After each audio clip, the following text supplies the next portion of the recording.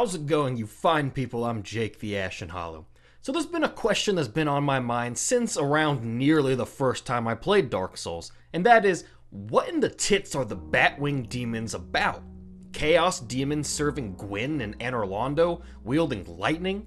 Did Gwyn capture and tame these demons while he was fighting them in Izalith? Maybe, but how could anyone really control a creature of pure chaos? It just didn't make a lot of sense to me until recently when I had an epiphany. Now, epiphany isn't just a name black women give to their daughters, it for the most part means a realization.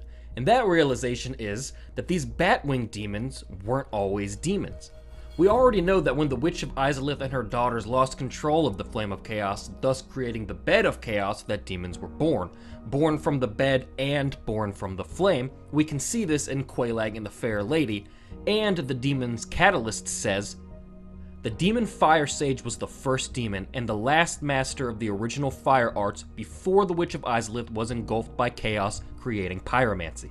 So it's quite apparent that regular people exposed too heavily to the flame can be transfigured or deformed, however you choose to view it, into demons. So let's look at the army Gwyn took to fight the chaos with. His Black Knights, right? But they weren't always black. Originally they were all Silver Knights, but amidst fighting the chaos, they were charred black. Then, after not defeating the demons, they went with Gwyn to the kiln, and when he linked the flame, they then became ash, and that's what prompted them to wander around haunting Lordran and so on and so forth. So much for becoming more resistant to flame, I suppose. But anyways, my point at bringing this up is, look at how much their armor was deformed just fighting against the chaos. It looks corrupted in a way, and certainly not how their armor originally looked.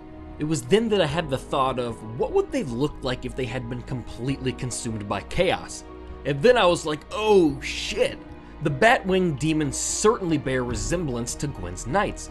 The elongated horns being slender and tall, the weapons of both the Batwing demons and Silver Knights being infused with the lightning of the Lord of Sunlight himself. It kind of shocked me how simple that theory seemed and how it was always right under my nose. That's why Gwyn had demons working for him. That's why these Chaos demons are wielding his lightning. Just as these knights served Gwyn, the gods in their Age of Fire before, they still serve now, just as demons. But thank you guys so much for watching. I know this video is a little shorter than they usually are. I have a bunch of little ideas and theories that I don't know quite what to do with and how to fit them into any other videos, so I hope you guys are okay with me doing a few that are much shorter than usual. But if you guys haven't subscribed already, I hope that you will, and you can find all my social media and all that good shit down in the description below. Hope you'll hang out with me in Discord, all that good stuff, all those plugs. Awesome. Take care, you guys. Until next time.